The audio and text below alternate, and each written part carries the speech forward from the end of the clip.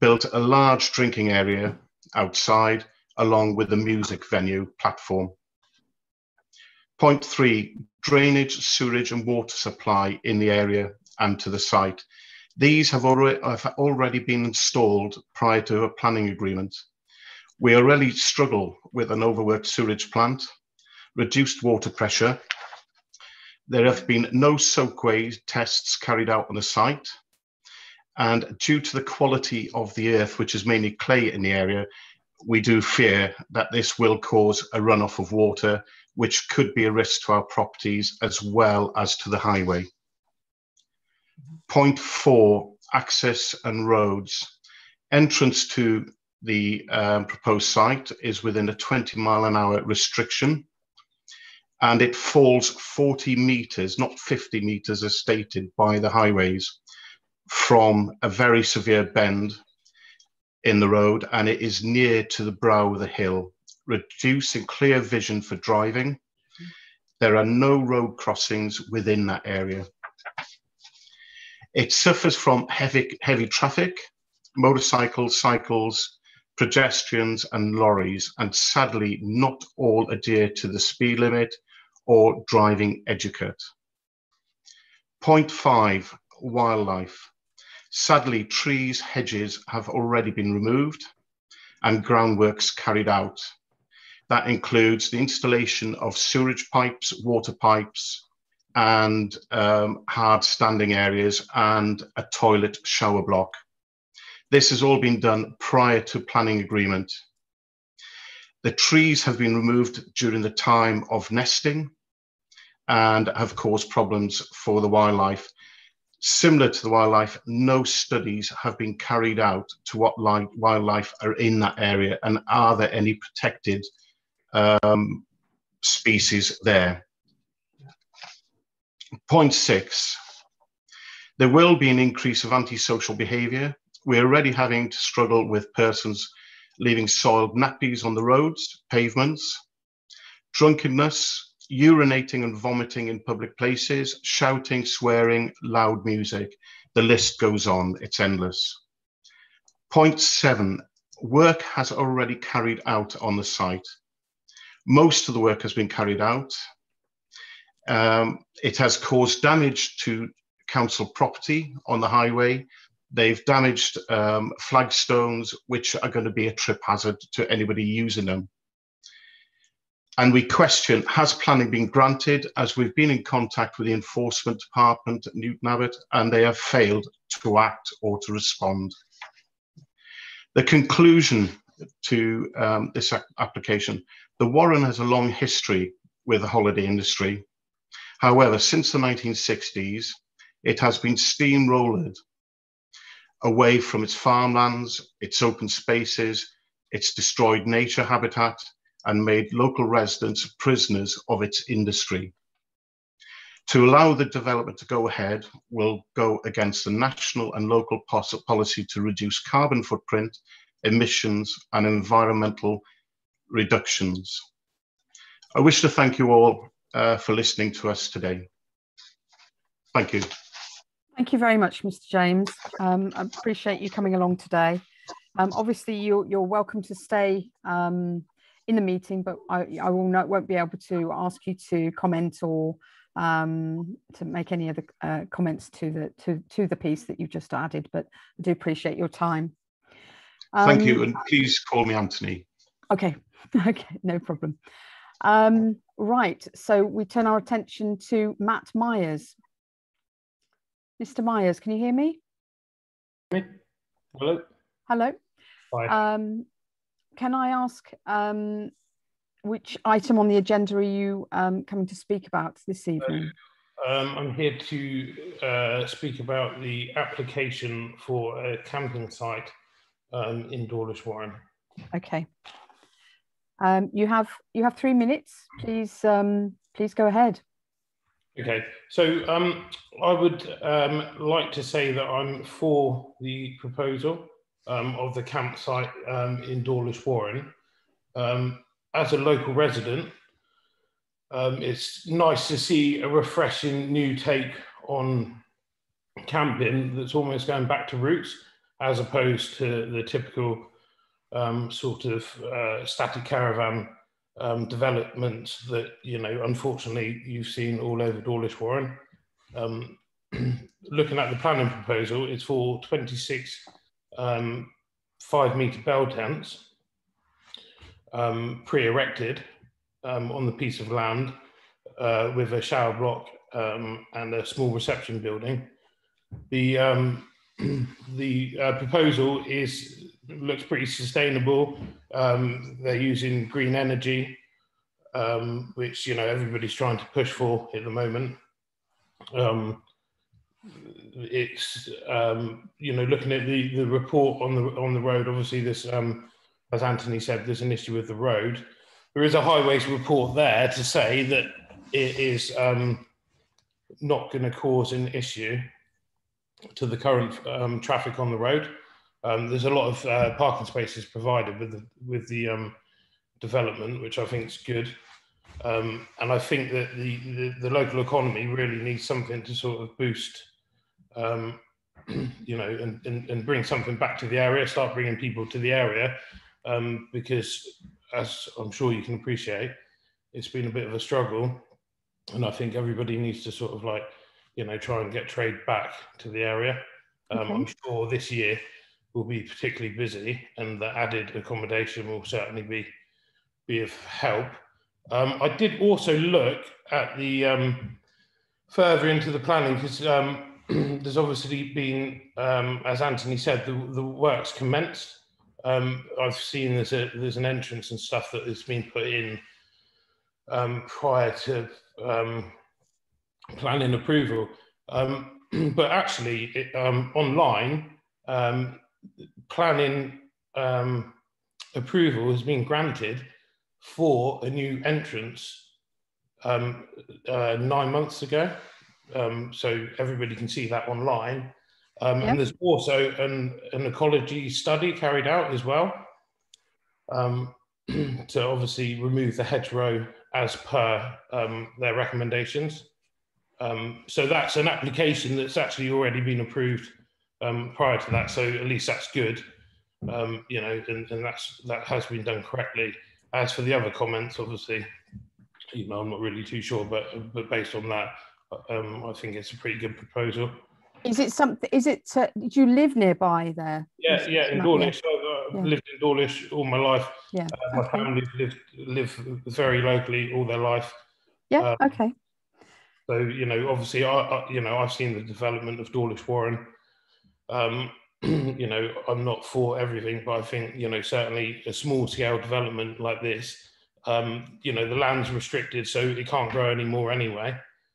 So that's like the maximum size. Obviously, you're surrounded by camping, but it's just unfortunate that there's no camping of that nature really left in the area. And I think that's quite a nice thing to sort of bring families back to the area that don't necessarily want to go to like a big overdeveloped, you know, campsite like Ladies Mile or Golden Sands, Cofton, you know, places like that. So I think from that point of view, it's pretty good to sort of do something different in the area.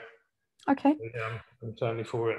Well, thank you, Matt, for coming along and giving your opinion. We will take all of that into consideration, both from Anthony and yourself. Thank you. We're going to carry on with the meeting now, so you won't be able to speak again, but do appreciate both of you taking the time to come along today.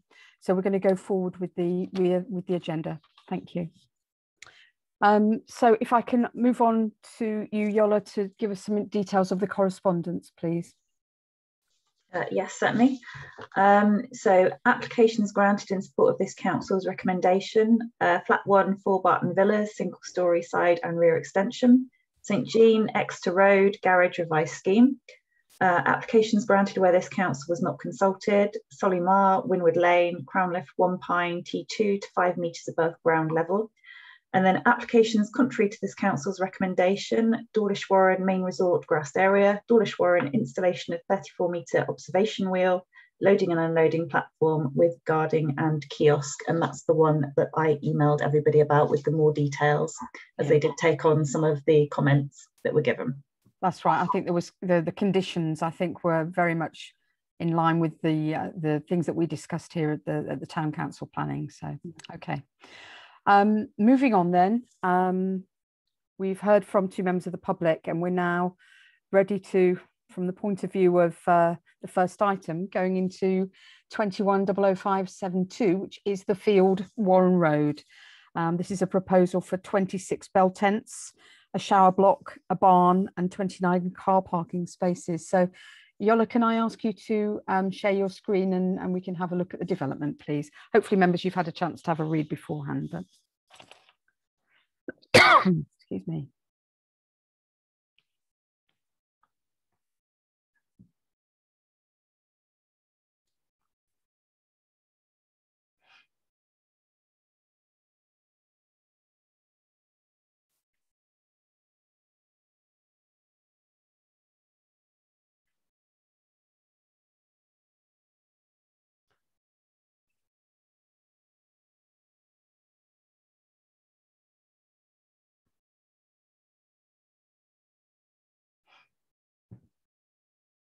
Okay.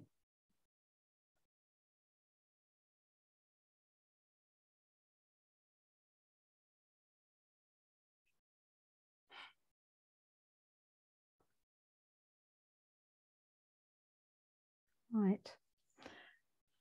So, do any members have any comments or any thoughts on this item at all? Councillor Wrigley. Thank you, Chair. First to the pass. I noticed in the description it says reception, and yet looking through the plans, I couldn't see anything that was labelled as reception or anything as a sort of an administration building at all. And that gives me some cause for concern amongst other things. Okay. If it is a site with permanently erected tents, and those are structures that need supervision, need checking, it's not like you roll up with your tent, you put your tent up. If it falls down in the middle of the night, you can put it back up again. If this sort of tent structure has any sort of issues at any time, not only are the visitors going to need on-site assistance, and if there is no reception block, I'm not sure how they're going to get that. Right.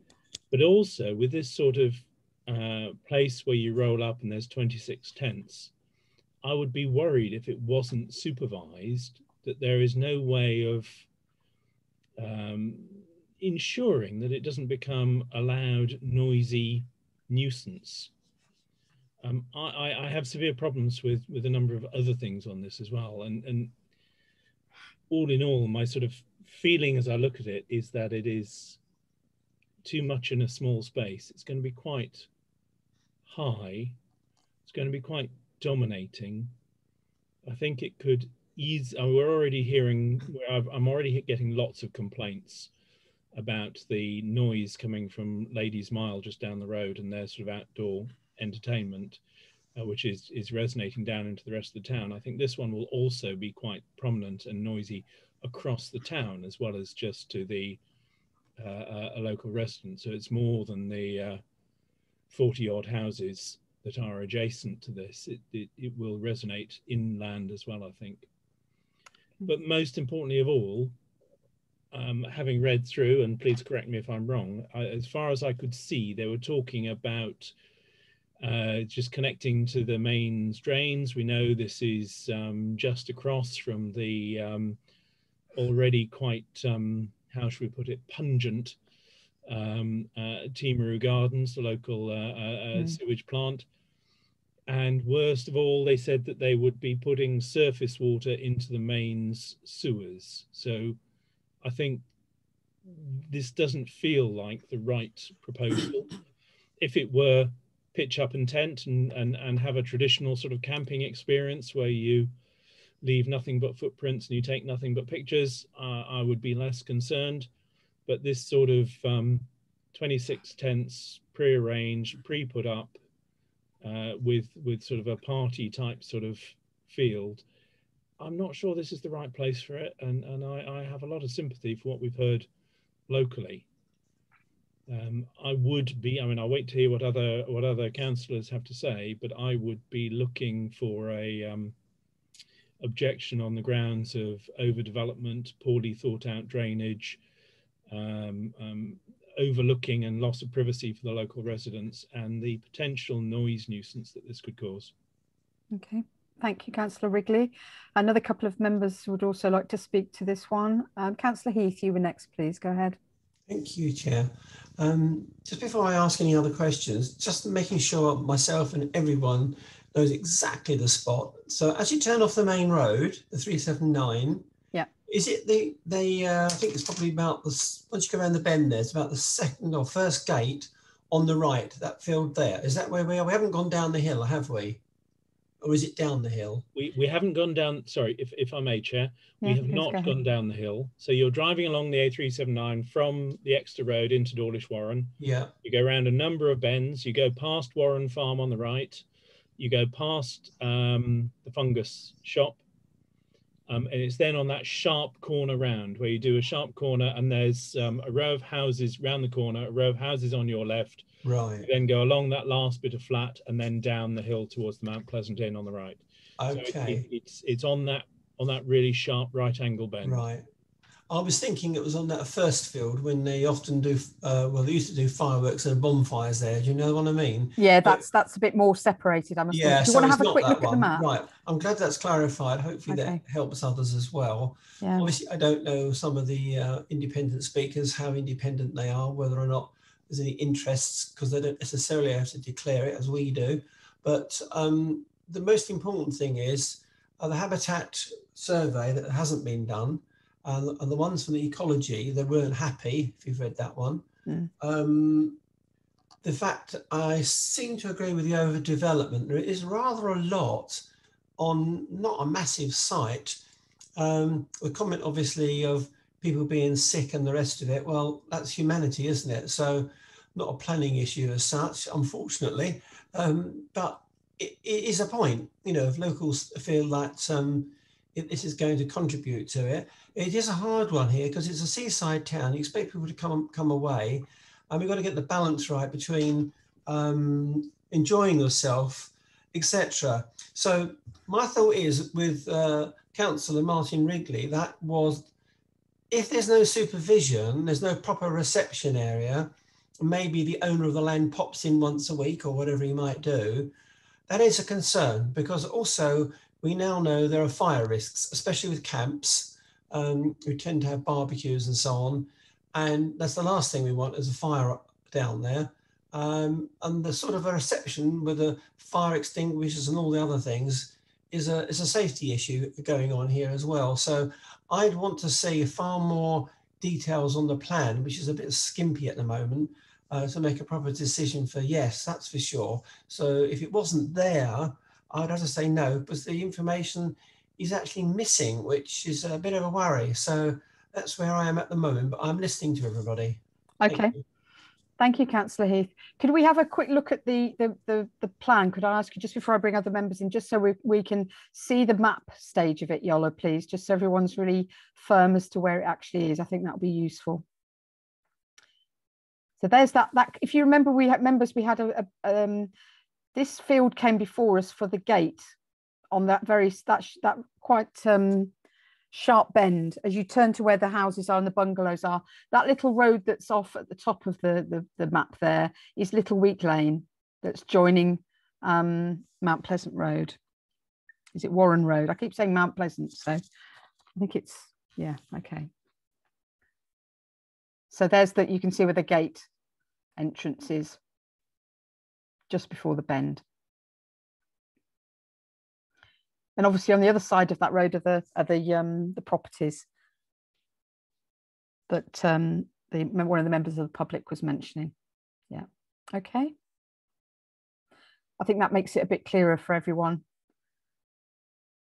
Okay.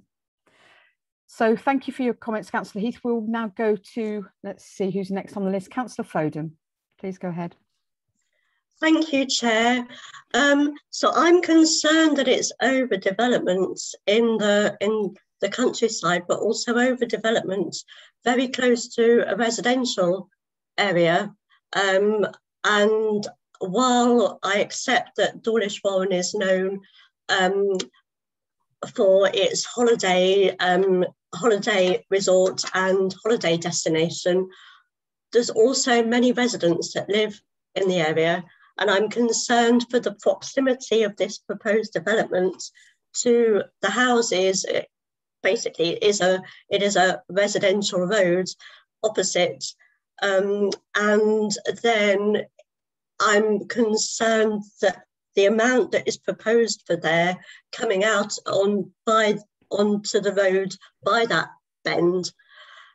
I'm also concerned to hear what the resident said, the member of the public said, sorry, that trees and hedgerows have been destroyed during nesting season. And if that's the case, then that goes against the Wildlife and Countryside Act 1981. So I'm very concerned about that.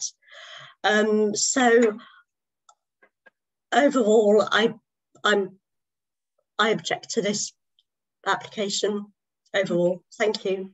Thank you, Councillor Ferdin. I saw another hand a moment ago. Councillor Moorhood, did you want to go ahead as well? Thank you. You're on mute. You're on mute, Councillor Moorhood. The hand disappeared. It was. Yeah. Okay. Yes, several things concern me. A comment was made that there are no similar facilities. That's correct in a way. There are no permanent bell tents.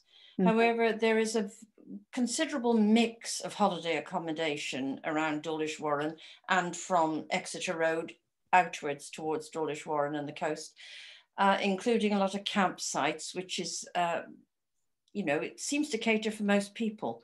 There are cottages, there are lodges, there are caravans, there are campsites. I can see that this is something a little bit newer. However, it is adjacent to Leadstone campsite, and the field that is being divided off, the one big field is being divided. Yeah. I'm disappointed that this is on the top part of the field and exiting onto that particular road around what is virtually a blind bend. It is actually opposite other holiday accommodation, rather than being the bottom end of the field, which already had a track and which wasn't so near. My concern is there's going to be a tremendous amount of noise from bell tents. I've stayed in a bell tent. Chudley did them, Chudley Rocks, a few years back. And you don't do your cooking in the bell tent. You do all that outside. Yeah.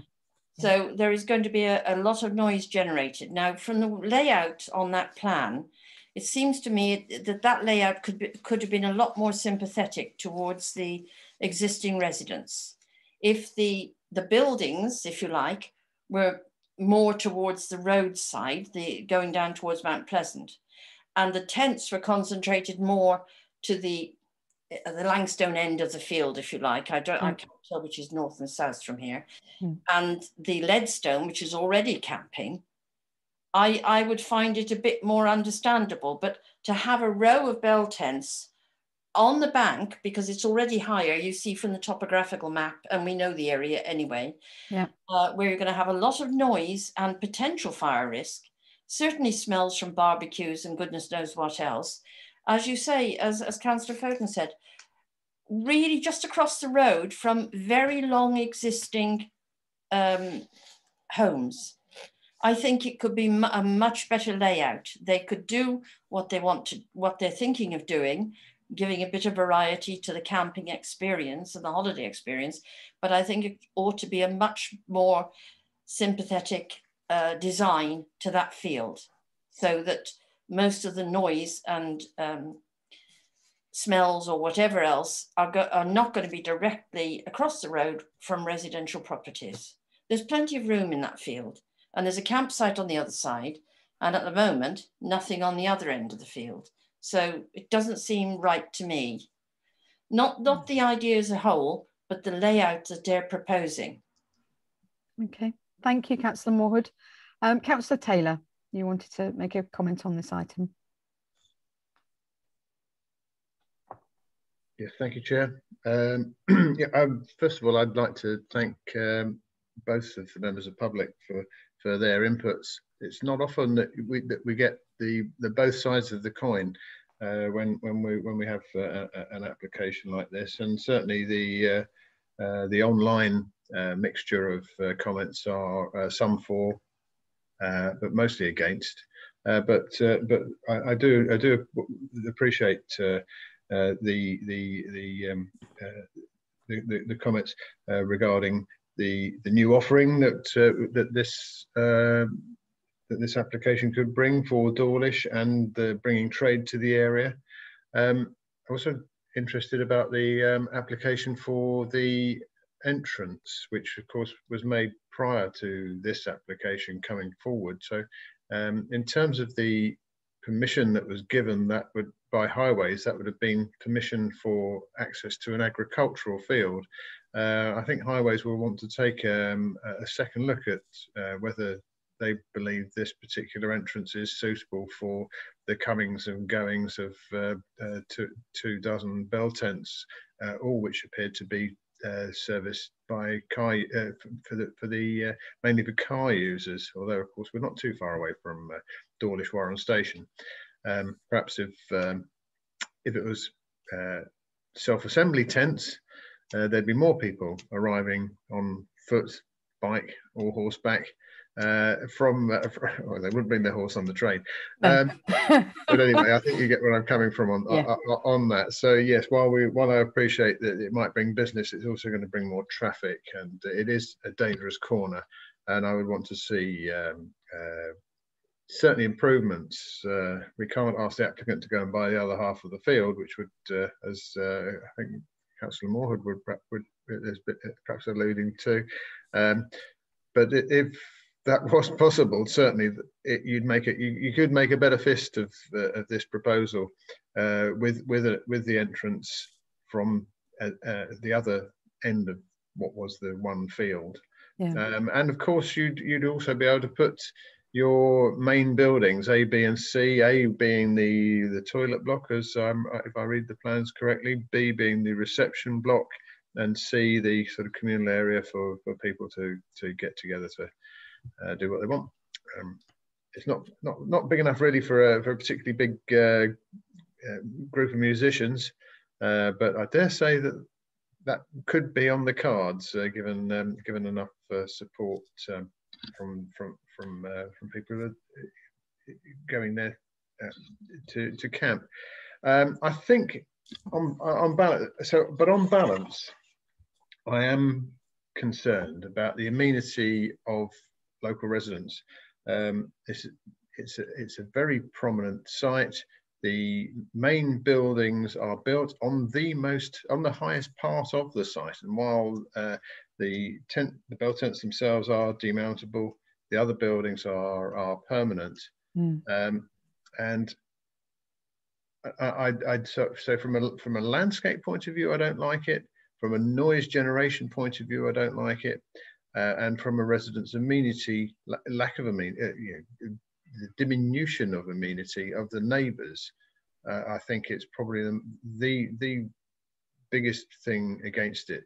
Yes, let's have something like this in the area, but no, let's not go upsetting all of the neighbours. They have to bear enough during the season. Yes, we need the trade, but no, we don't want people doing unmentionable things or throwing away rubbish, as we saw last season, unfortunately, near other residential properties on their way down to the beach or wherever it is they're going. So from my point of view, it's a welcome application, but it's not in the right place. Okay, thank you for that, Councillor Taylor. Okay, Councillor Heath, you wanted to come back in. Just picked at the post, Councillor Wrigley. I'll bring you in just shortly. Carry on, Councillor Heath. Very quick. I'm just reading through the Devon Highways. It hasn't got a date on the form, unfortunately, but it seems to be referring to this. But I'm a bit puzzled on one bit. It said 20 miles an hour. Is it 20 miles an hour, that bit of road there? That's right. Yeah. Okay. Well, that's that bit. But the people we said don't always stick to it. I think what we've all said, it seems as if we're not very happy. Certainly an overdevelopment, in my opinion. I like to see campsites at seasides, and I agree with the actual idea of having tents. But as it's been pointed out, tents don't stop sound, and there will be a lot of noise in the summer. Also, are there any restrictions? I didn't see any when I looked through, like particular months that they can stay there? Because some of these camps are tending to be almost all year round these days. Have I missed that one? Was there any restrictions what they can do? Or can I don't believe so. No, I don't any believe there are restrictions any. on music or playing music? No. No. Well, as it stands, I'm against them. Okay, thank you. Councillor Wrigley.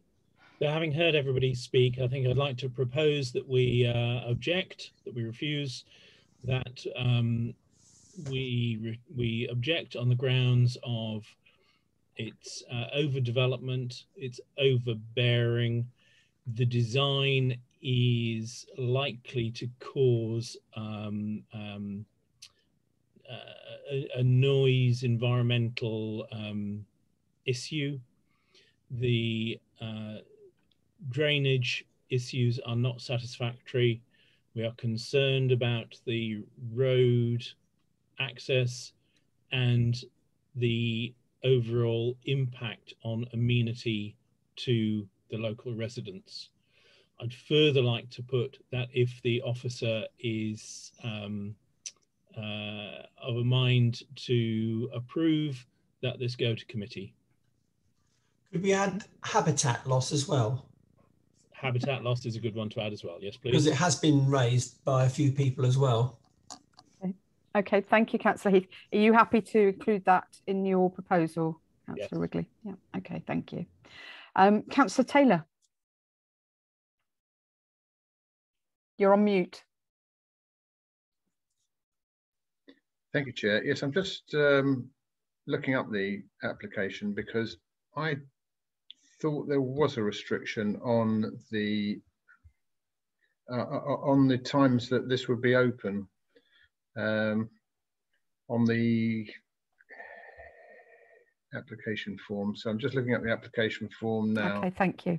To see whether that does give an indication of when it would be open. The notes I had was 26 bell tents, shower block, barn, and 29 car parking spaces. So what I know mention was made of the entrance area and the idea of at least 29 cars coming and going. So existing use, please describe the current use of the site. Preparations are being made to use the land for 56 days camping this year. This will involve the deployment of portable buildings such as a shower, toilet block and reception to support camping. So I've misread that then, haven't I? Because the field's going to be used for camping this year for 56 days. Yeah. But going forward, this is going to be a permanent site. Yeah, so, with bell tents. Yeah. So from that point of view, I think it would be very reasonable for us to also propose the site over the road, for instance, is only available from May to September, May the 1st to September the 1st, I believe, for the top field. The Eclipse field, we all know it as. So there is a restriction on that, and certainly I would want to see a restriction, so that at least if it does find favour with our planning, with the Teignbridge Planning Department, then that at least the local residents won't have to put up with it for 12 months a year. So could we also add that perhaps to our proposal? But I think I would also support Councillor Wrigley's view that we would take this to committee, because I think there's a lot of questions that need to be asked really, and to be satisfied, comments to be satisfied. Okay, thank you, Councillor Taylor. Would you be happy to include that in your? It's becoming a long list, I know, Councillor Wrigley. Happy to include lack of seasonal restrictions. Yes. Yes. Okay. As the objection. Okay, thank you. Councillor Moorhood, you wanted to come in. Please go ahead. Thank you. I would like to second that proposal, but I would like to add a general comment. This isn't the only application coming. Over recent years, the holiday accommodation has expanded considerably, as has our housing development. And my feeling is that the sewage works at Timaru is not really keeping up with it. In fact, they do have plans to take, in some places, to divert surface water out of the main sewage system. And this one, I believe you said it was going into it. They were trying to reduce the pressure by discharging into other local watercourses, shall we say. So I think that we really got to bear these sort of things in mind in future, until and unless South West Water come up with some major refurbishing and expansion plans. This is something that's going to affect the parish generally. But I'm happy to second that proposal, that extended proposal. Okay, thank you, Councillor Moorhood. I've still got two more hands wanting to come in. Hopefully we've got a proposal and a seconder. So are these just additional comments you just wanted to quickly make? Just very quickly to back up Councillor Moorhood.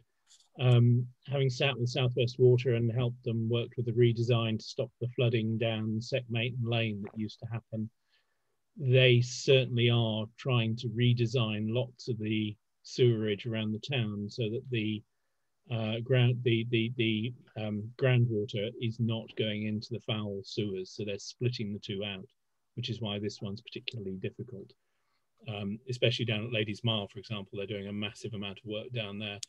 And all of these things are to reduce the load on the pipes in general and Timaru as well in particular. Okay, thank you for that. Councillor Taylor? I can't see any reference to the surface water going to the existing drainage system. Certainly the question number 13 on the application form, foul sewage does go to the main sewer. Unfortunately, there isn't a question on the application form regarding surface water, unless I'm looking in the wrong place. Okay. But from that point of view, I would have very much have expected, and in fact, I don't know whether it's legal these days to allow water to be directed, surface water, rainwater to be directed to the main sewerage system. That's precisely what South West Water have been trying to split, and they would want to avoid it for any new application. Yeah. So certainly, if that has been indicated, then yes, it should be an objection, but I'm not sure it is, and I wouldn't want us to be taking it into account as a potential refusal unless we couch our terms sufficiently effectively. Sorry, Councillor Wrigley's coming back. I think he's found something. I think section 11 asks, how will surface water be disposed of? Application form. And it says it's ticked the box for main sewer, having not ticked the box for sustainable drainage system, existing watercourse, soakaway, or pond stroke lake. Okay, I was on the wrong page. Thank you, Councillor Wrigley, for that. Well, that's a no-no. Okay. Okay. Were there any other points you wanted to make, Councillor Taylor, or are you happy with that? I'm happy with that, and I'm happy to sustain the objection from that point of view. Okay, thank you. Well, we have a proposal and a seconder, so I think we go to the vote as to whether we reject this. Would you like to go over briefly the proposal as you made it, Councillor Wrigley, please, just so we're clear? Can I ask Yola to read it back instead? Okay. I knew that was coming. Yes.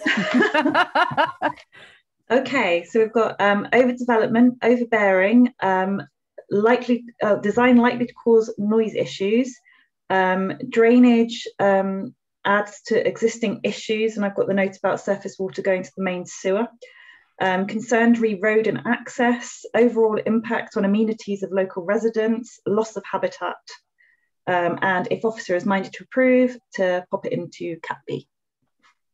Okay. And lack of seasonal restrictions. Oh, lack of seasonal restrictions. Yes, I've got that as per the surrounding fields. Is that correct? That's right. Yeah. Okay. Councillor Moorhood, a quick point. I was just about to say let's go to the vote, but if it's a quick point. It is a quick point. Because we know that there was an application to create this entrance, so we didn't know what it was for. And the highways letter, which is on this application, is not dated. We don't know whether that relates to simply a gate from the field onto the road, or whether it applies to this actual application. I think we need to, in some way, identify that and ask again whether that relates to this particular development.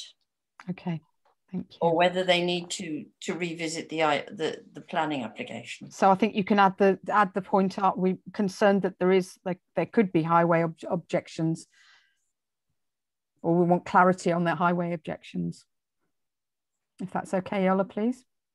I'm saying that for you, Councillor Wrigley. Are you happy for that clarification? Thank you. Okay. Well, we'll go to the vote on that. Is everyone clear as to what we're voting for, as it were? Okay. So voting to reject the planning item 2100572, please. Any votes for the application? Any votes to abstain? Councillor Lowther, was she? I haven't seen a vote from her. No. I can't hear you, Councillor Lowther. You're on mute. Sorry. I wasn't voting because I was out of the room. Okay, thank you. Okay, so one abstention, but majority against the application. Thank you. Right, we certainly don't expect our members of the public who both came along to talk on that item to stay with us. You're welcome to log out and go ahead with your normal Friday night activities, I guess, from that point of view. If you wish to stay, you're more than welcome to anyway. We, ladies and gentlemen, are going to move on now to the next item, which is 2100636, and this is number 79 Exeter Road. This item is a erection of a summer house in the garden. So there we are.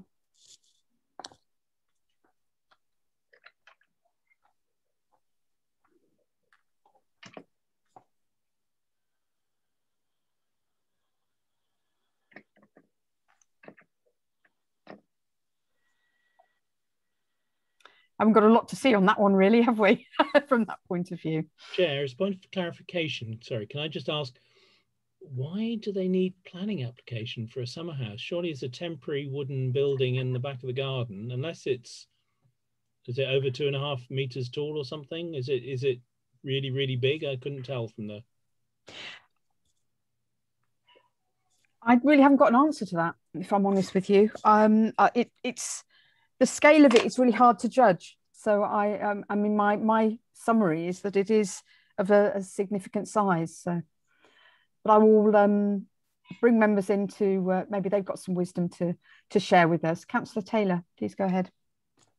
I think it may well be a ridge height issue, being right next to the rear boundary.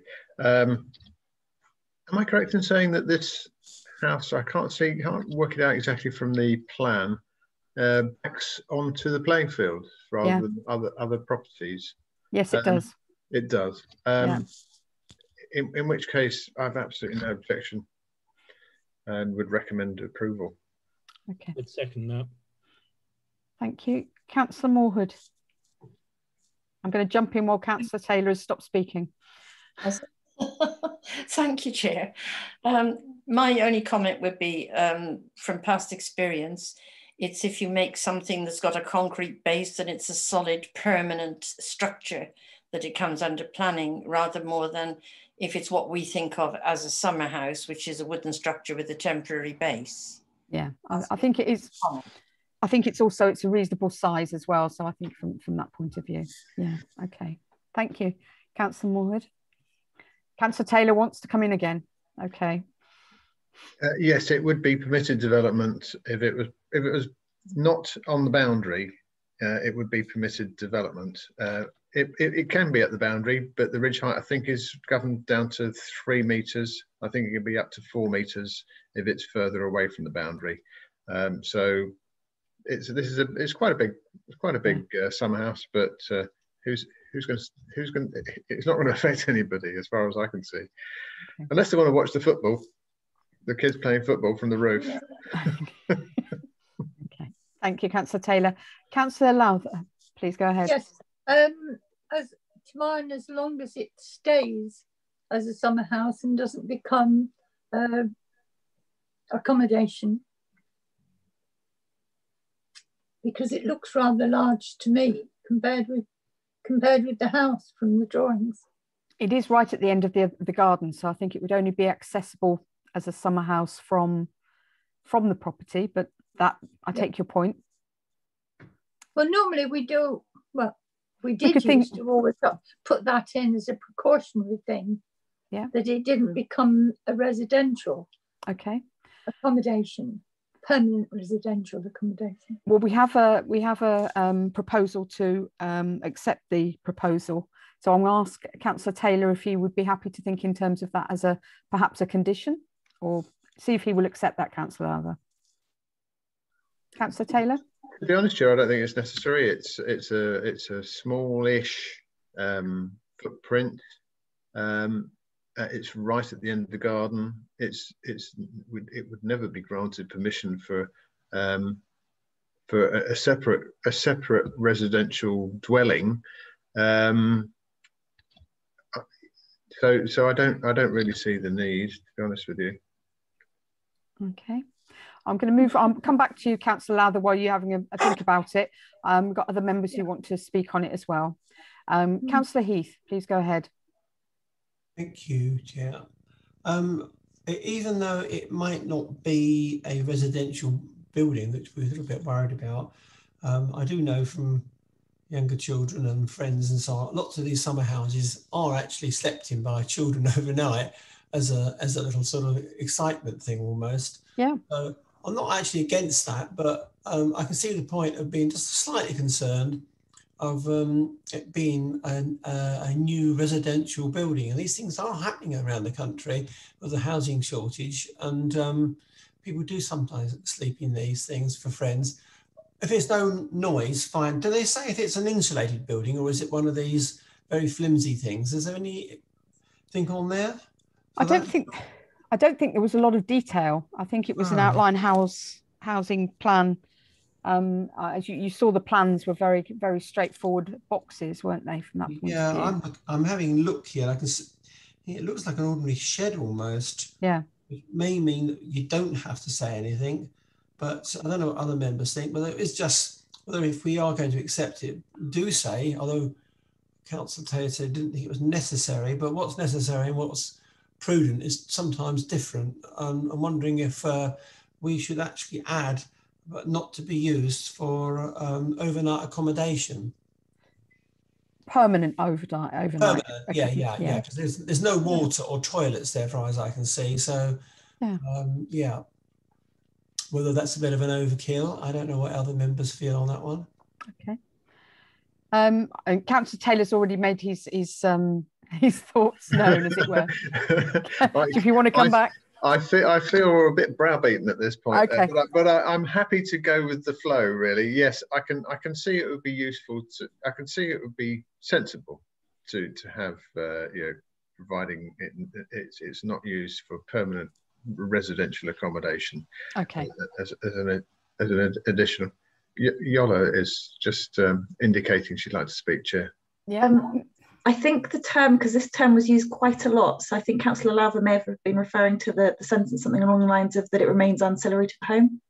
So it wasn't stating about, camping or overnight or anything like that. It's that it does remain ancillary to the home as opposed to becoming something bigger and more separate. Not a separate dwelling. Okay, that's fine.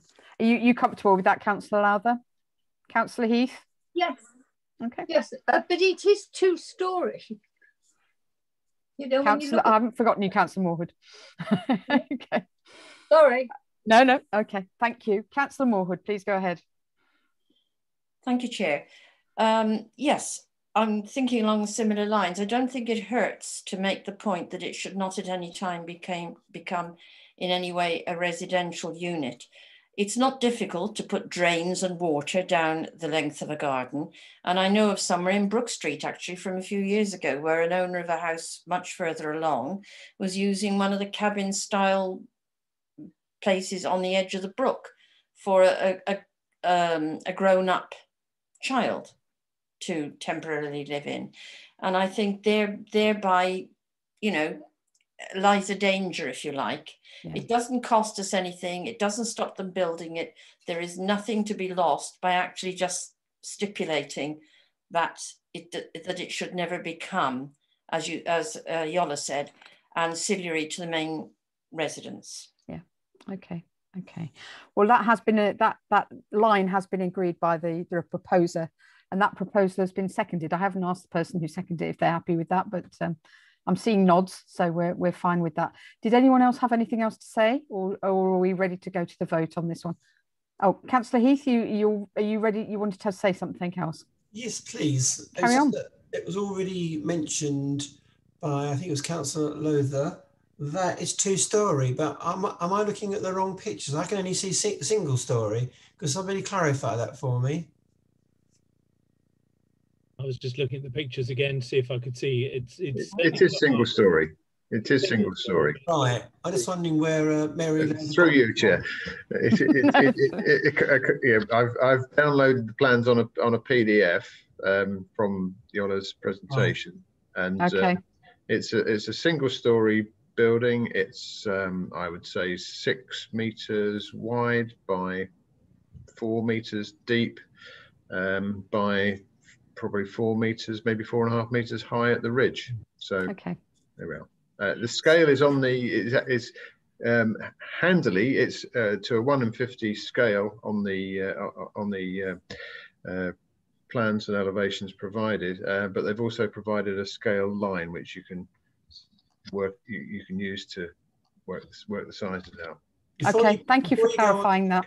Okay, before you go on to the next one, let's come back.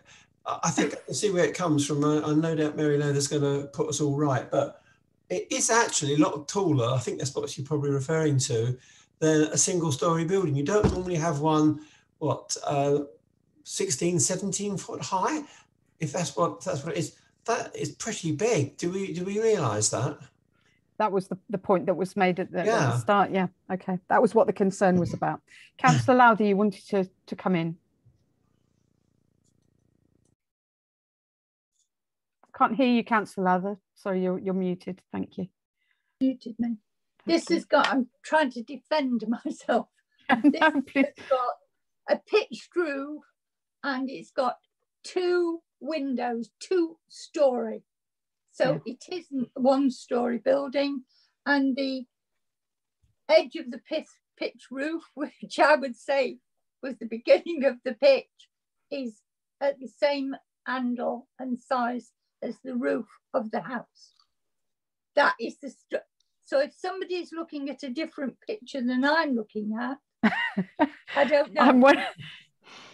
I'm wondering myself if that's the case, but I think we've. But I'm on it. It's Timbridge site, and it's got the plan up. I totally believe you, Councillor Lowther. That's fine. I did say it was quite substantial, but I'm not going to argue over meters or centimeters or even feet on this one. That's fine where we are. 2-storey. It's got 2 lots of windows in it. Anyway. Councillor Taylor.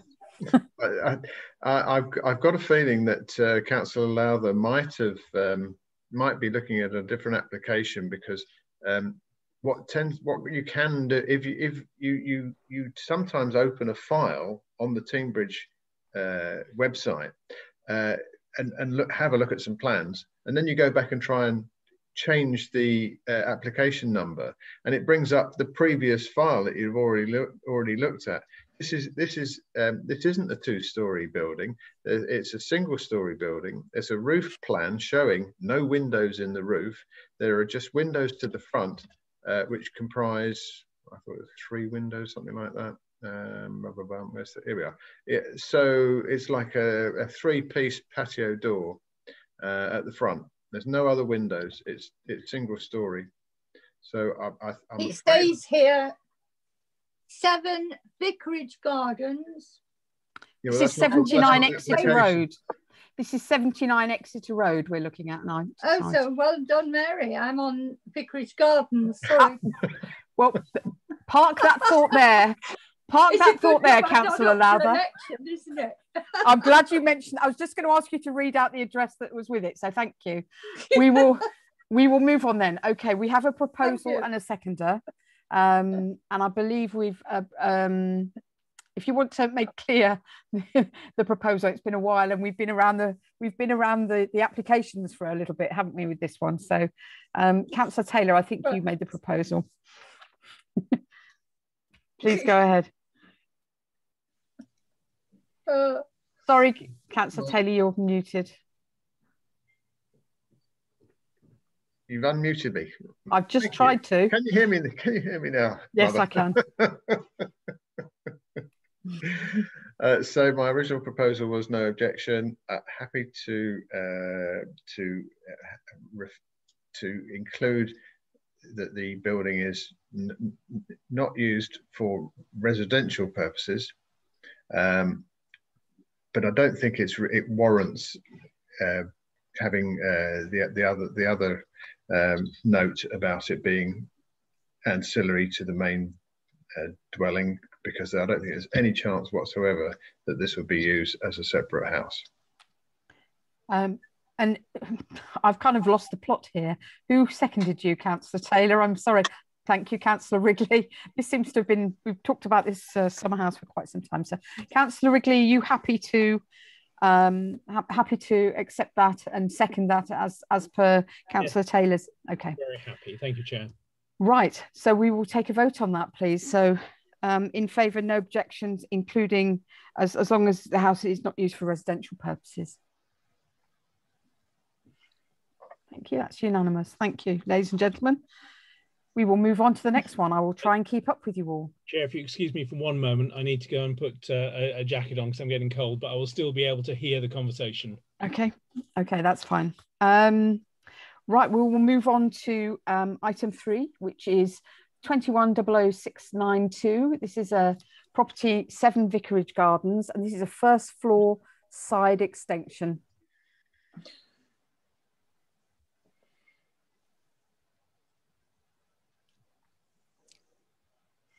Okay.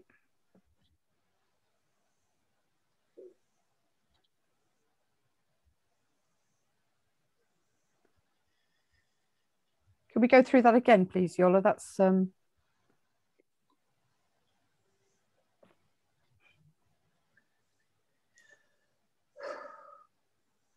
this is quite close, I think, to the old vicarage, isn't it? That part of that. I'm not trying to see where the actual location is.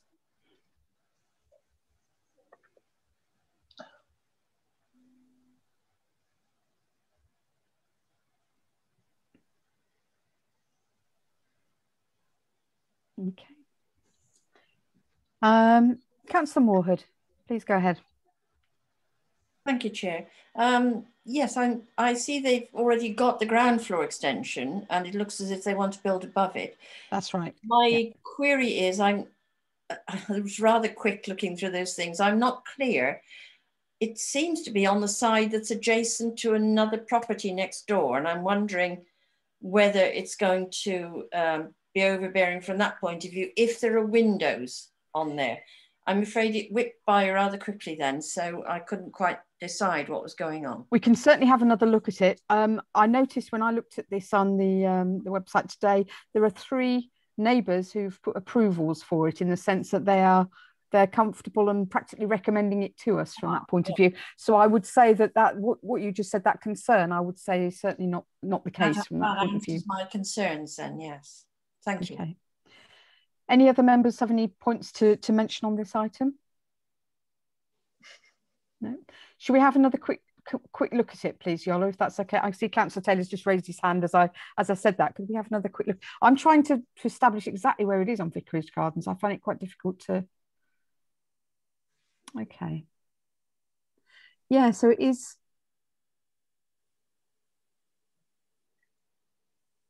The big part at the top is where the vicarage is. That's right. It's right at that kind of end of the cul-de-sac, isn't it? Yeah. Mm-hmm. So there's already a first floor extension and it's basically going above that. Yeah. Okay. There we go. Thank you, Yola. Councillor Taylor, you're very patient there. Thank you. If you'd like to go ahead. Thank you, Chair. And while I appreciate the support that this extension, first floor extension, has got from its neighbours, I'm troubled by first floor extensions with flat roofs. Not so much because of the aesthetics, although there is a lot to be desired from that point of view, but because flat roofs are notoriously difficult to keep waterproof.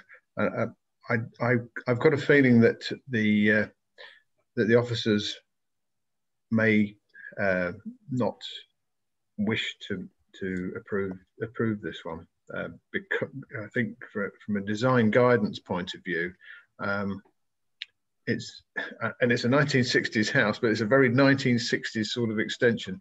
I don't think they would be recommending that you have a flat roof extension on a first floor. Is that because of the size of it, Councillor Taylor? Because it is quite an extensive. It's the very, very blocky appearance. Yeah. It makes, it's unapologetic in that, from that point of view. It's an unapologetic application in terms of the style of the building. I'm not going to be voting against it, but I can't support it. Thank you. Thank you, Councillor Taylor. Councillor Heath, you've raised your hands to have a say on this one. Please go ahead. Thank you, Chair. I agree with Councillor Taylor, and I disagree with him. Just get a bit of balance here, Yeah, okay. First of all, flat roofs now can be made very watertight with modern products. There's a new, well, it's not that new really, but it's new to Great Britain, called a rubber roof. And if you get the industrial quality, it'll probably outlast tiles. They go for 50 years easily. So yes, if it's a felt roof, I agree. So if we do approve it, we perhaps could add that, not a felt finish. But that's a building regulation, so I don't know whether we got permission to do that. So that's where I disagree. Agree, a flat roof, subject to obviously the right roofing on a ground floor, is fine, really. It's quite normal. But I do agree on a second floor, it does tend to look a bit odd. So I think that being that strange design, it may have been done because the residents don't want another bit of extra section of height. Because bear in mind that the good side of flat roofs is it doesn't take the skyline away. You have got a lower ridge basically, so there is an advantage there. So it's a question of overbearing or do on a flat roof. It's a tricky one, but I personally think it does look a bit odd. And as the rest of them in the road, although we haven't got a picture of the road, unfortunately, but those whoever's ward it is, maybe if you're one of them, could tell me. And I don't think the other ones have got flat roofs next to, have they? So it's out of character. So I'm not happy again on that with Gary Taylor. I think that the design has quite a lot to improve on, to be honest. Okay, thank you for that, Councillor Heath. Councillor Moorhood, please go ahead. Thank you, Chair. Yes, I agree. It would be preferable to have a roof which gave a nod to the main structure roof. But I don't know whether we can actually specify that. But adding to what Councillor Heath said, I was going to mention as well that you can have such a thing as a glass fibre flat roof, and they are excellent, and they don't leak. But that's not part of what we're here to do. Yes. Well, it's certainly an education, this committee, so thank you for sharing. Councillor Taylor, you raised your hand. Please go ahead. Thank you, Chair. Yes, sorry, at first glance, I didn't see the detail on the elevation. I was looking to see whether there are other reasons. I think that they're looking to put a Velux window in above above this. So it must be in the hallway in the other part of the building, the existing part of the building.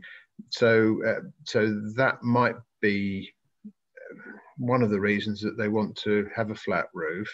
But I could imagine that, you know, that there would be a way forward if they were to instead put a pitch roof on the side where they could bring light into the hallway still. But the reason for putting my hand up again is this is a fiberglass finish flat roof is specified on the plans. Thank you. Okay. So just to add that detail. ERP, it's called.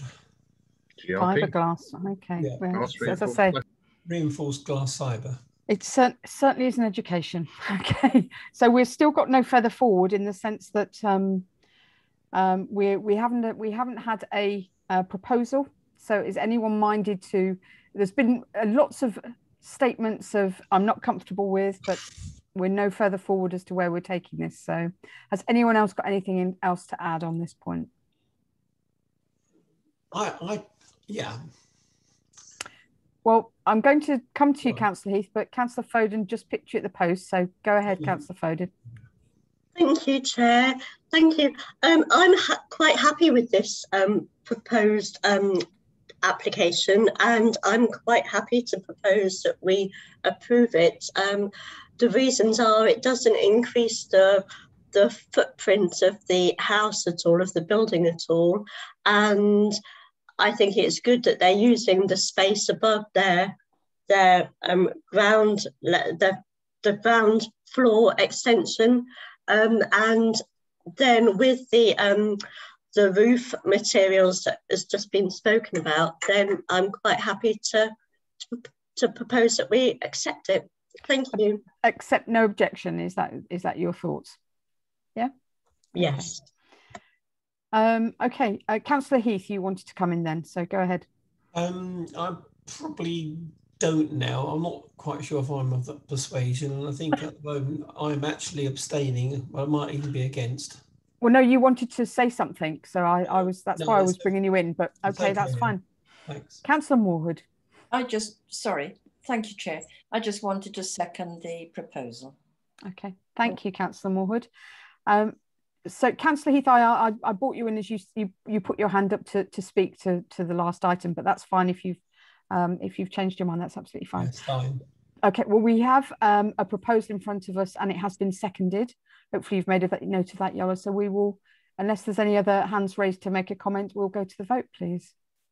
So that's accept the item as is, no objection. Can I see a show of hands, please? Any abstentions? Any against? Okay, thank you. So that's majority passed. Thank you.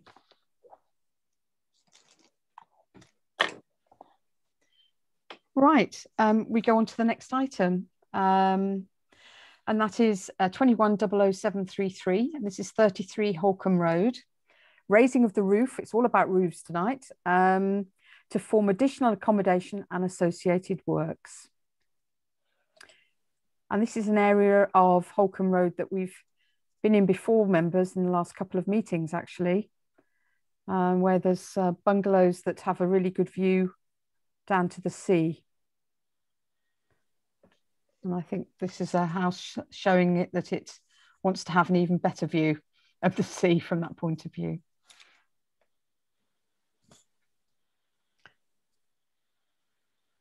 Can we run through that again, please, Yola? Thanks, just one more time. Thanks.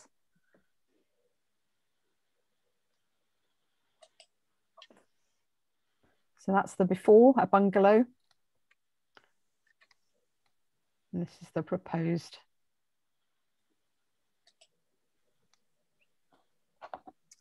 Okay, thank you.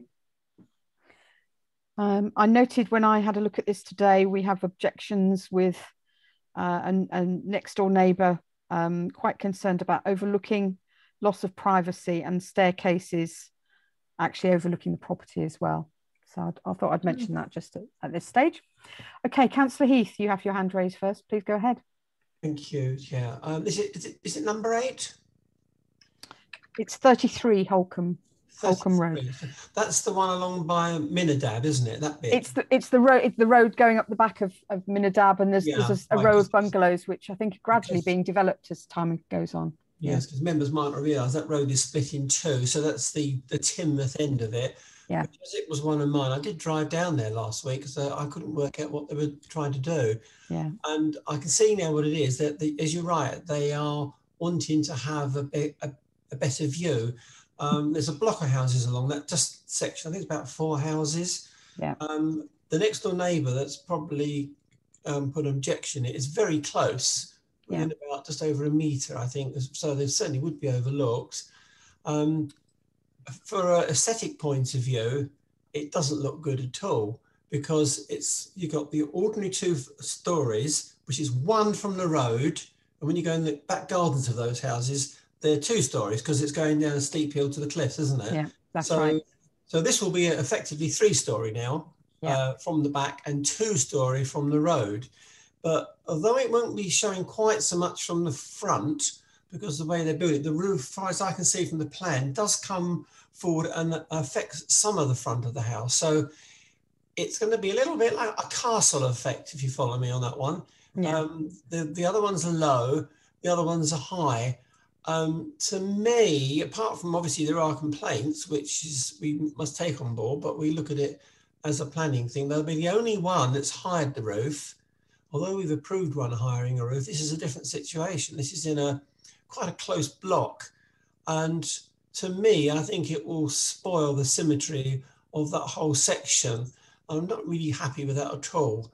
And I don't think any design change would make a lot of difference. I just don't think it's fair to other people to have this sort of very large suddenly appearing next to them when it hasn't ever been like this in the past. I know governments are in favour of building very on top of everything, but they haven't got to live there, have they? That's my comment. Okay, thank you, Councillor Heath. Any other members want to come in on this one? No. Oh, Councillor Taylor. Thank you. Thank you, Chair. Having objected to the previous application on account of its roof, I want to be consistent. Okay. Gary. So I again, I think the design of the building is poor. I think from the front, it looks really weird. You've got some small windows, and then you've got a big expanse of brickwork above it, and then you've got the eaves detail. It all looks a bit lost with a couple of Velux windows, but the front, I guess, isn't the thing that most of the neighbours are objecting to. They're objecting to the overlooking, yes, I think one of the close neighbours has just had planning application approved. I think we thought of it that looking like 2 sentry boxes have been added to the roof detail. That's right. Yeah, it's in that same. I think it's either next door but one or something like that. I mean, it's not really 3 stories at the back though. It is, but it is going to be 2.5 stories out of the ground. You can see from the dotted line of the rear across the rear elevation where the land does lie. So my main objection would be the overlooking that you get, not just from the roof being raised, but by the rear of the house being pushed backwards as well, with those gable shaped windows in that particular room, and also an external balcony. So a balcony at that height, albeit that can't really work it out from this. Yes, so the balcony must sit between the recessed, or the gable that doesn't extend forwards, and the one that does, because you can't see it from the side elevation. Yeah. So, but it would still overlook other properties from a substantial height. So from that point of view, I would definitely have objections to this scheme in terms of overbearing and overlooking. Yeah, I must admit, I'm quite happy to toss my hat into the ring on this one. I was concerned about that loss of privacy as well. I do think I can understand the residents wanting to maximise the view. It's a lovely high spot, but I think there's due consideration for the immediate neighbours, and I think that is a concern that I think we are forced to take into consideration in this one. And I do agree on your points, Councillor Taylor, there. Any other members want to make any comments on this one at all? No? Okay. Well, I'm happy to take a proposal forward and say that we recommend refusal on the basis of overlooking, loss of privacy, and overbearing, I think, from that point of view from the neighbours. Although I am the chair, I do need to have someone to second that proposal. So if any, just quite a few hands, so thank you. So are we, does anyone have any other points they want to raise on that? I think we've kind of clarified that from that point of view. So we will go to the vote on that one, please. So to reject this application on the above said items. Okay. Thank you, Councillor Lowther, joining with us. Thank you. Sorry. No, that's all right. That's fine. I'm being quiet now. I know you are. Thank you. But your input's always valuable. Thank you. Right. Let us move on then to the next item. Not quite such a high area, this one. Sherwell's Close. So this is on the way to Dawlish Warren. And we're dealing with another outbuilding. It's a garage this time. So it's 2100737, Rougemont, Sherwell's Close, Dawlish Warren, and detached garage and workshop to the front. So these are properties that have got very large gardens that go down to the road. And this, they're proposing to put there you go, there's the large driveway. And so where that kind of parked car is, and I'm wondering if that's what's going in the garage, and the workshop is going to be doing a grand design on that car, perhaps. I'm not sure, but it's it does say workshop, doesn't it? So that's, maybe I'm just making a story out of it. I don't know. Okay. Thank you, Yola. Councillor Moorhead. Please go ahead. Thank you, Chair. Yes, they are large gardens and there's plenty of room for this, but we're talking about a workshop as well as a garage, and it looks as if it's going to be in full view of everybody else. I don't know why they've decided that they want it right at the bottom of the garden, but I don't suppose that's a planning issue. It just doesn't seem logical to me, or to be in line of sight of your neighbours as well. But unless there are lots of objections from the neighbours, I suppose, you know, if they're not worried, then I shouldn't be. I did have a look, and there aren't any objections as of today, but I do know the area, and there are other properties that have outbuildings, garages, etc., almost as a boundary defence, as it were, at the bottom of their drives. You walk past those to get in. So I don't know if that's become part of the fashion, should I say, for Sherwell's Close. I don't know, but I take your point.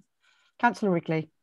Chair, you've taken some of the points I was about to say, actually, because there are a number of so it's an unusual little road. It was a lovely little road with about a dozen houses in it that was in the middle of open countryside that is now, and all of the houses were right at the tops of their gardens. The road is still unadopted, so it's a private road. They now have a massive housing estate on either side of the road. So immediately behind their houses are the new houses on either side. So it's an area where the character has changed tremendously over the last 10 years. Yeah. but many of them do have fairly substantial buildings at the bottom of the garden by the road. It makes sense to put the garage by the road. It then gives you a bit of privacy in that front garden behind the garage.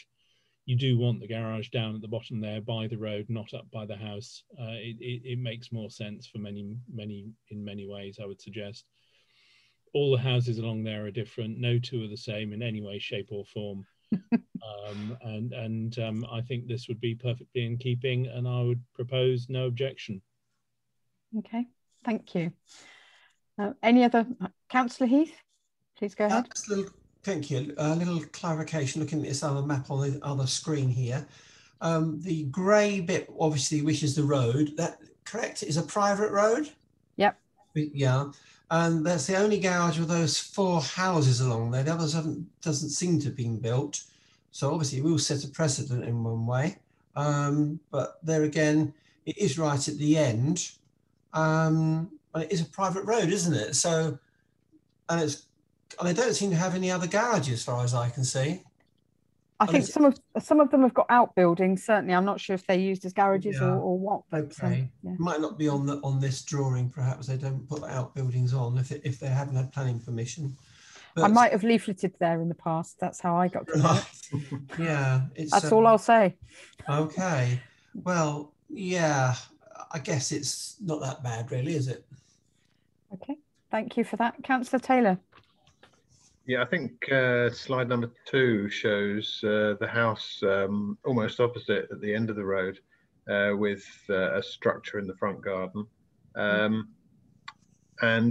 Yes, I can certainly see the need for it. I wouldn't want my what looks like a 60s American muscle car on slot mags underneath that cover. I wouldn't want that out in the open for too long. My only observation is that the applicant has on slide 4 kindly put the drainage plan in for and I'm guessing that's the foul drainage run. So the existing drain run from the house to the main drain runs directly underneath the garage. That's not too much of a problem, but if it is the main drain, it's only a metre away from the main drain to the side of the wall. And I think South West Water might have something to say about that, but that's really not a matter for us. It's a matter for the applicant and South West Water to come to a. Perhaps it's something we can highlight from that point of view as one of the eagle-eyed members of the Dawlish Planning Committee noted that from that point of view. So, okay, thank you, Councillor Taylor. So we have a proposal. We don't have a seconder for that. Is anyone minded to second Councillor Wrigley's proposal? I'm comfortable with it, so I'm happy to. But Councillor Moorhood, I can see you waving your hand. You're happy to second that. Thank you. Well, we will go to the vote on that, if that's okay, please, to accept as set out. Thank you. Thank you.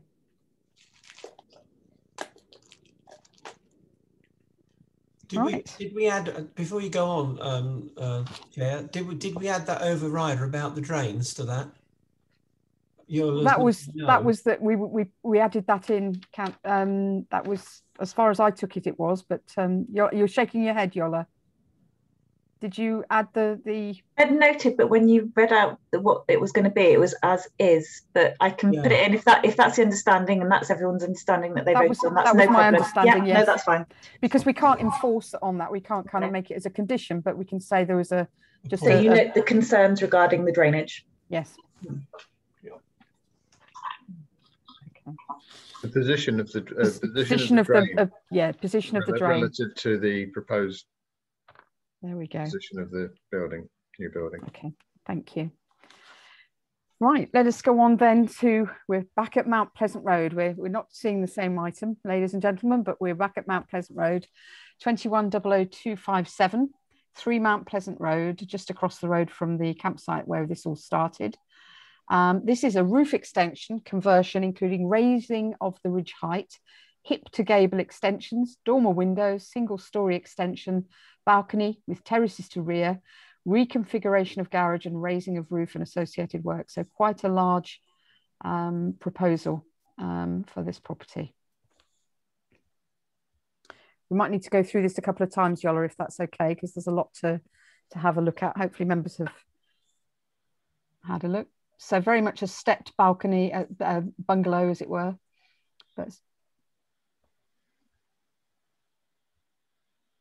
And taking advantage of the estuary views, I would imagine, from that side there.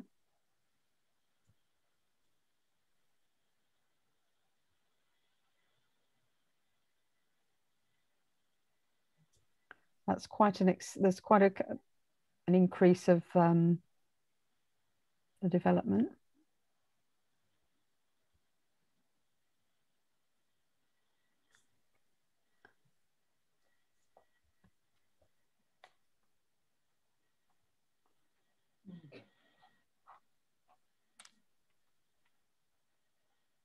Okay.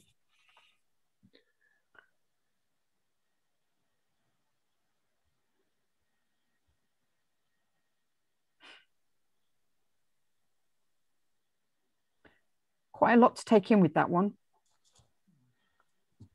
We might be coming back to having another look at that in a moment, Yola, if that's all right, but we'll come back to members if that's okay. So, any thoughts? Oh, we seem to have lost Councillor Heath in the fog. He's back. Okay, fine. Okay. I must admit, I was concerned in the same way as we were looking at that property. This is obviously all about, again, looking at a view of the estuary. So it's quite a substantial extension, but is it affecting other people, I think is the question. Councillor Taylor, you have your hand raised. Please go ahead. Thank you, Chair.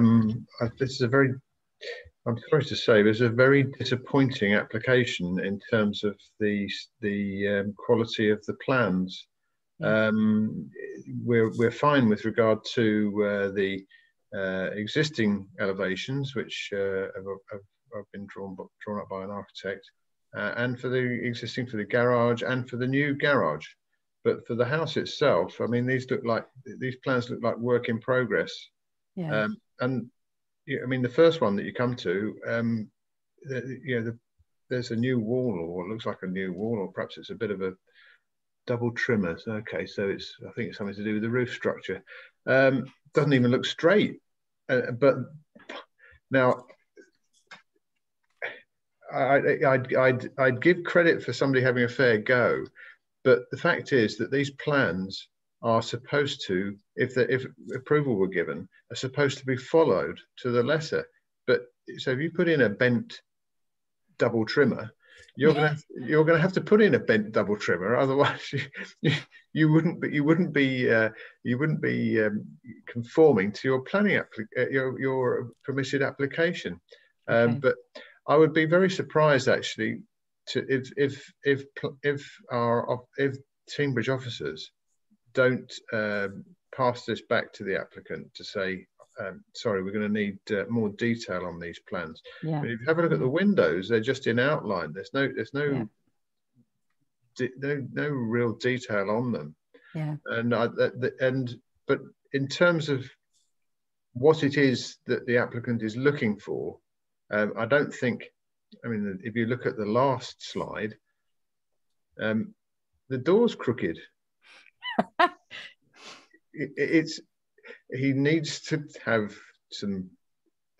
He or she, the applicant, needs to, I think, take more time with the plans to get them finessed, so that we can really see what it is that it represented, so that we can have a reasonable look at what we can see.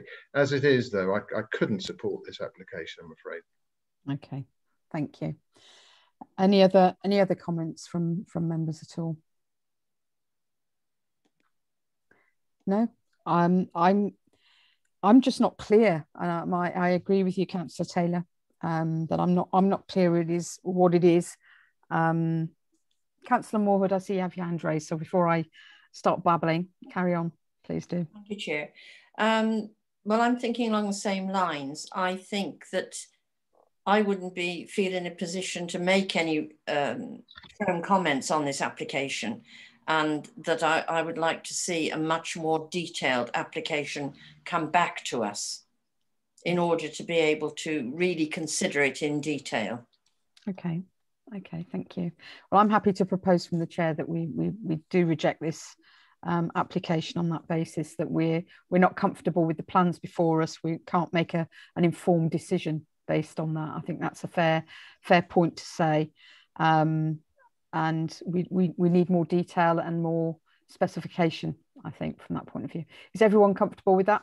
Excellent. Could I ask for someone to second my Councillor Moorhood? Very quick on the draw, thank you. So we have a proposer and a seconder, so we will vote to ask for more clarification, I think, from that point of view.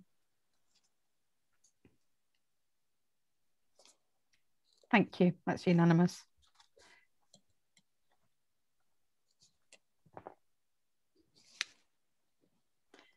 Okay, now let's go on to, still got a couple more, I'm afraid. I'll try my best. So we've got 21-00683, but we're looking here at a tree, a TPOs, pruning and felling of ashes, oaks and chestnuts. And I don't know if members have had a look at this on the website, but there's some really useful videos that the landowner has posted on there, so you can literally see the trees, and she's very concerned about them. There's a couple of little red X's on the road there, so you're not really going to see where they are. But yeah, thank you, Yola. Well done. And they're trees that are particularly lining the road. They're Cockwood Hill, going on the way just past St Mary's Cottages, and the landowner is concerned that her public liability insurance is in danger of being used to a substantial effect. And her arboriculturalist has advised her to prune some large branches overlooking the road, and there's some that are actually dead trees, so it is about rooting out the dead trees as well. So she did a little videoed walking tour to show us what they were on the website, which is quite useful to watch. Any comments from members at all? My feelings are, okay, Councillor Taylor, my feelings are that we take this as as we do very often, and we're very often minded to say that we obviously wish the Teambridge arboriculturist to make sure he's comfortable with this application, but I see no reason to reject this. If a trained arboriculturist has already had a look and is comfortable that work needs doing, then who am I to say differently? But Councillor Taylor, you're next, and then Councillor Moorhood, and then Councillor Lowther. Okay, yeah, sorry, I tried to view the videos through the planning portal, but I couldn't get them to work on my iPad. So I'm just really going by the other sort of more static information that we have here. Yeah. For clarification, are we talking about trees at point X, or at the 2 points X, or are we talking about trees along a line between the 2 points? There are about 4 videos that I saw this afternoon, and there are, I would say, between those 2 points, there are some over leaning trees. There's one tree that's leaning quite substantially that needs to be cut down. It's dead. It isn't the whole row of trees. There's just intermittent bits and pieces that need to be addressed, and large branches that need to be cut down, but they are particularly trees that are on the road area, and the concern is that they're going to could actually fall on a car, could fall on someone walking along the road. Thank you, Chair. I think the character of the road is all about the tree cover there, and while you know, there is always some danger that the tree will shed a bough, or perhaps even topple over. I would hate to see the sort of wanton destruction of the tree cover. It is a lane after all, and you know, the trees kiss at the top from either side. So I would certainly welcome a decision by the arboricultural officer on this, because I think there is the risk that a chainsaw happy chappie might chop off more than we really want. Okay, thank you, Councillor Taylor. Councillor Moorhood, please go ahead. Thank you, Chair. Yes, those trees which have TPOs, or it might be a block TPO for that matter, doesn't mean that things can't be done to them, but it does mean that it needs professional advice, as you were saying, from the Timbridge District Council's arboricultural officer.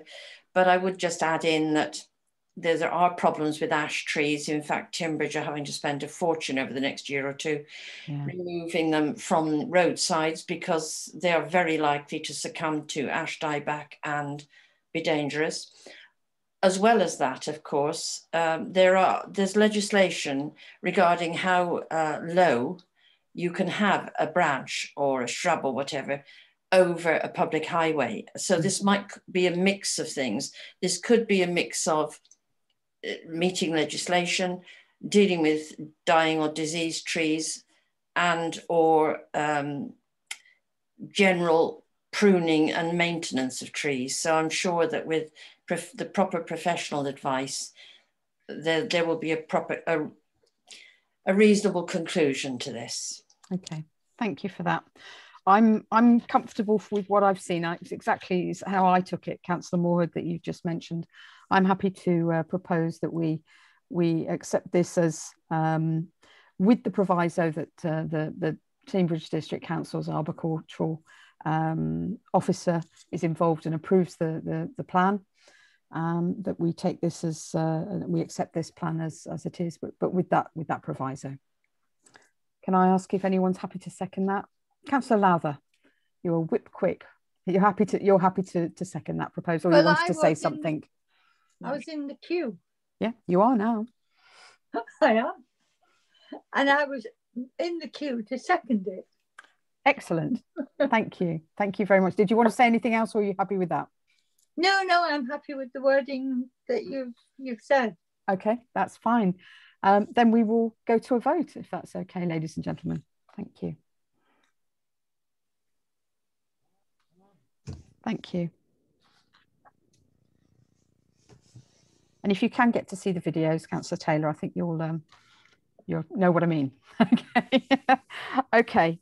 We're almost there. We have one more, and then we're looking at appeals. So Friday night is not all lost at this point, but we do have 21000686, and this is Cofton Country Holiday Park. We're back with the holiday proposal, as it were. 8 new static lodges with decking area, 16 parking spaces and access. So this is in the Cofton Country Park, Star Cross. And I noted this is literally the next tier down from the planning permission that was gained 18 months ago, 2 years ago, I think. So the higher, you can see the lodges in that higher point in the plan there. Those were the most recently granted to this site.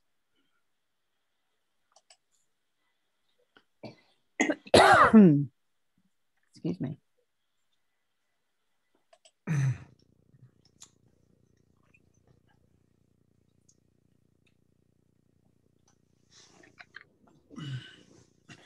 These lodges are either 3-bedroomed or 2 bedrooms, and they're described as cabins with, they have decking around 2 sides of them, one length and the ends of them as well. Okay. We've had a look at the pictures. The members happy or unhappy with anything they see? Councillor Moorhood, please go ahead. Thank you, Chair. I haven't looked at this one in detail. I have a few comments. Are these meant to be second homes, or are they holiday homes for renting weekly, monthly, whatever? And whatever they are, again, going back to sewage and surface water, are there specific plans included in here for the slow release of surface water and maybe for septic tanks, drainage or whatever, or is this all going straight into the main sewage system again? And if they are for sale as second homes, what are the restrictions on them for the number of weeks in a year when they can be used? Lots of questions there. And I know from when I was having a look at this item, I might be able to help with some of them. They've got plans for French drains for I'm glad that means something to you, because again, I've been learning about roofs today, and this is about drains as well. But there are plans for an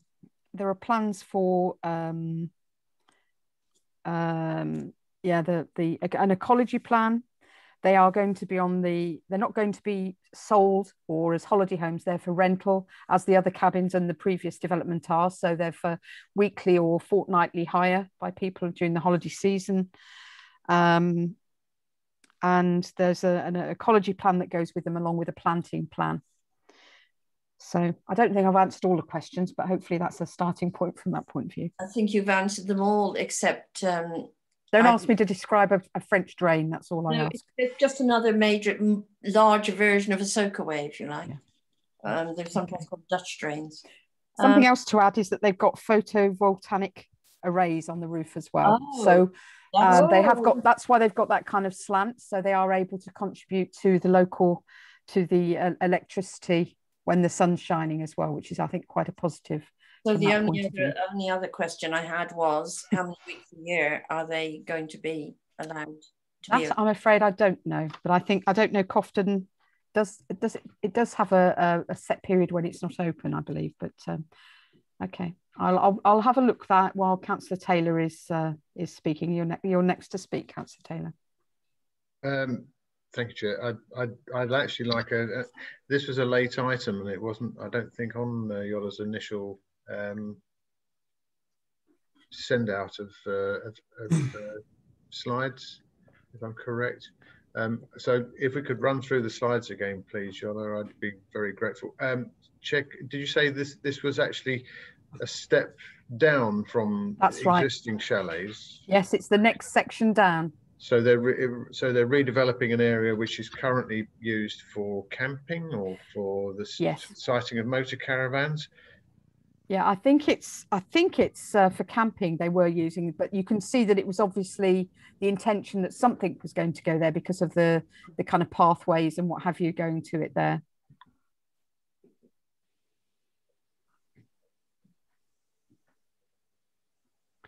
You can see the kind of the terracing effect, as it were, of the land there.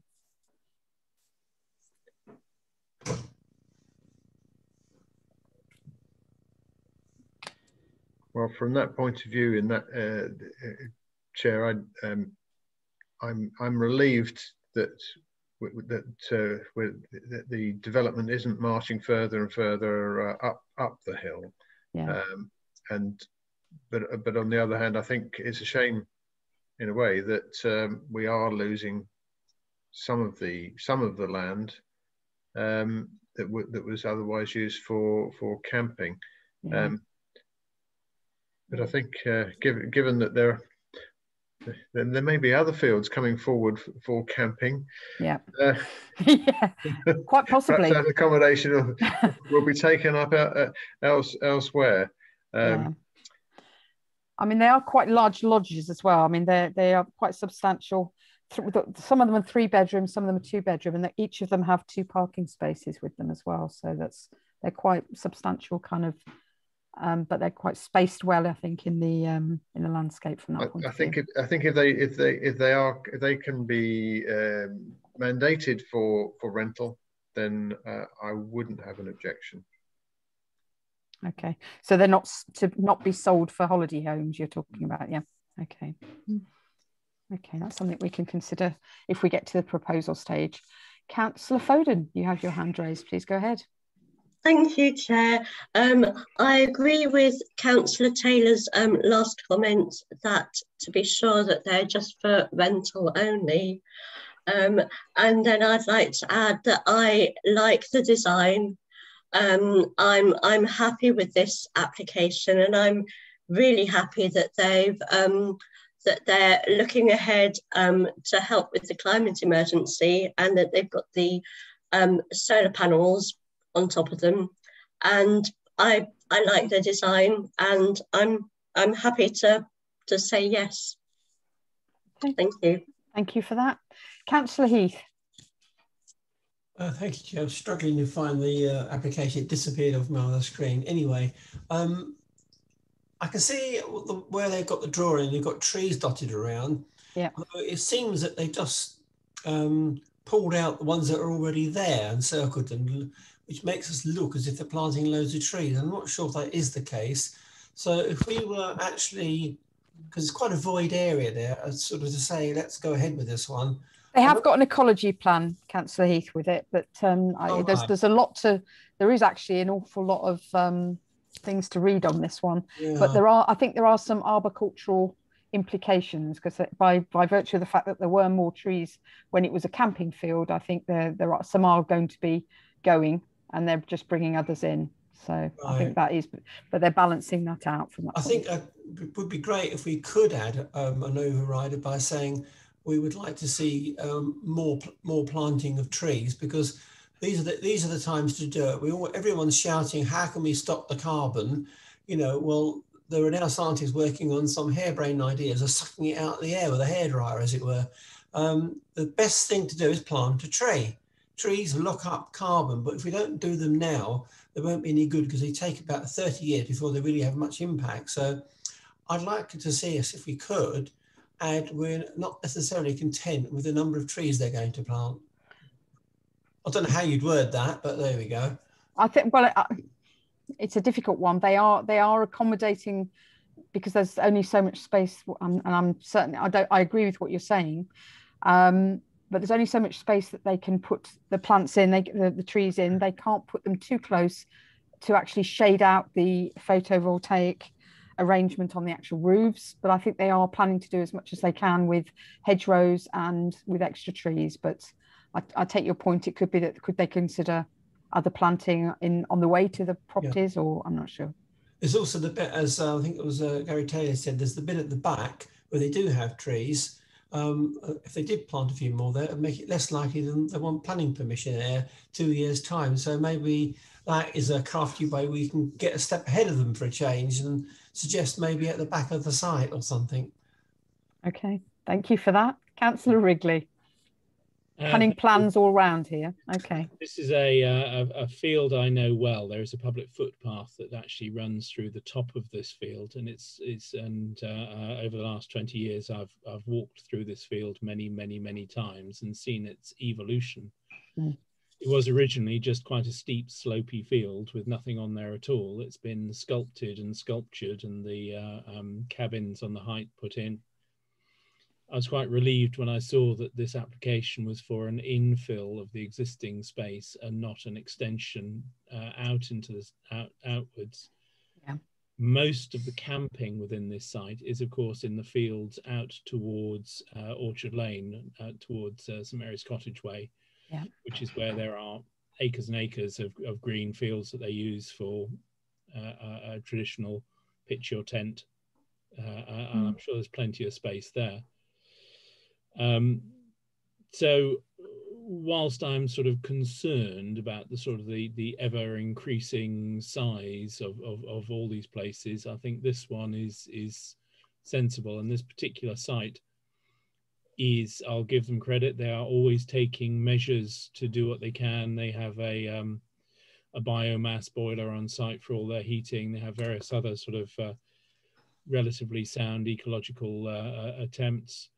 I would like to agree with the encouragement to see them plant more trees, because that reduces noise and shields the place, as well as making it pleasant and being ecologically sound as well. So all in all, I'd say I would go for a no objection, but please plant more trees. Okay. Yola, you quickly come in and then I'll bring Councillor Moorhood in? Just to let you know, it's just hit 9 o'clock. So I know you're on the cusp of a vote, but you do need to just a vote to extend just to finish off with this one. And then it's just noting the appeal. Okay, so can I see a show of hands to just extend, hopefully, just a little while? Thank you. Okay, Councillor Moorhood, I'll bring you in next, please. Go ahead. I like the way that this design is just not another row of things. They're actually following the contours of the land. Yeah. It means that it's also more private for each of these places. Unfortunately, it also means that we're going to get a lot more traffic in the area, although from that site, people should be able to walk to the beach and so forth and the country park. Yeah. Very, very pleased to see that there are some nods towards being more eco-friendly. One thing I would have loved to have seen would be them putting an electric charging point somewhere within their site. We can't really specify that, but... well, it could be that we add to our notes that we would like to see that, and we'd like to see more trees in the ecological plan. I think that's a reasonable nod. We can't mandate it, but we could say that is something that we would look favourably on as well. You know, they have a large area of land, so they don't have to plant the trees right between the properties and overshadowing the photovoltaic cells. There are lots of other places where they could enhance the greenery, so to speak. But yes, an electric charging point would really put the icing on the cake. Absolutely. Yeah, thank you. Yeah. Councillor Heath, with your eco hat, I suspect. Yeah, I feel very embarrassed that Val Moorhood got there and I didn't say it, so apologies on that one. But absolutely agree. A holiday camp is ideal for a charging point. People are going on long journeys. In 10 years' time, there's going to be a lot more electric cars. Yeah. I think we should make it quite a strong point rather than just we've noted. As a holiday destination with electric car, this is a vital infrastructure that they need to add to it. Thank you. Okay, we can't mandate it at this stage, but we can at least say it as strongly as that, so that we can see how it goes from that. Yeah. Can I take it from that you're giving us a proposal, Councillor Heath, because that sounds awfully like one to me. Well, okay, if you want it as a proposal, that we accept it with that proviso that we've added. If we could hint or suggest perhaps a few more trees. Include more trees on site, plus an electric charging point. And a double one, I reckon, because they normally come in, well, they do. Well, Devon County Council are doing double ones, and I assume that's how they come. So a double one isn't much amongst that site, let's be honest. Yeah, because electric vehicles, couldn't we? Yeah. There we go. Well, we pitch it at 2. They might come down with 1. I've heard of these kind of negotiations. Thank you. Okay, Yola, are you happy with that that wording? But the notes I have, if you would like them. No, that's fine. We'd like it to be we want it to be mandated for holiday rental. Yeah. We would like them to include more trees and shrubs on site. We appreciate the eco plan, but more trees, please, and also electric charging points. A double. Do you want it specified as double, or just would encourage the addition of electric charging points? Plural? I think that would be good. Yes. Yeah. I think that's good. We can't mandate any of them, but it would be a good thing to put a wish list from that point of view, I think. Well, I'm happy to second your proposal there, Councillor Heath, if that's okay. And I think I might have just picked you at the post, Councillor Lowther. I apologise. True. Yeah, I'm sorry, I didn't. I only just looked down and saw your hand raised then, so apologies. But I think we've come to the point where we're on agreement of this last item. So we will take a vote on it, please, ladies and gentlemen. Vote for approval with the aforementioned provisos. Thank you. That's unanimous.